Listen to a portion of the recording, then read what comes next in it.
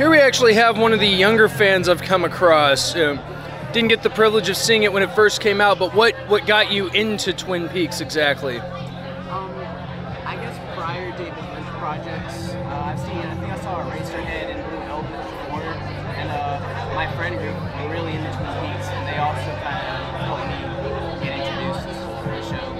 All right. And I kind of fell in love with it from there. Very cool, very cool. Have you been trying to spread the word of Lynch, or? Somewhat, like, not on purpose. It's just more of talking to my other friends who haven't seen it, and it sort of spread from there. They got kind of interested, and they watched it for themselves, and they liked it. Well, I mean, there you go. That makes sense.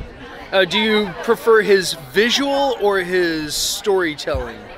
It's a bit of both, because I'm interested in his writing, of course, and his stories, but then the visuals definitely help kind of,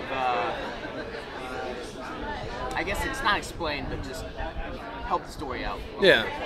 Some people find his style to be more of the approach, and some think that it's his dialogue, his storytelling, his pacing. I'd say it has a little bit more going on. Yeah. Well, cool. Well, thank you very much. Thank you.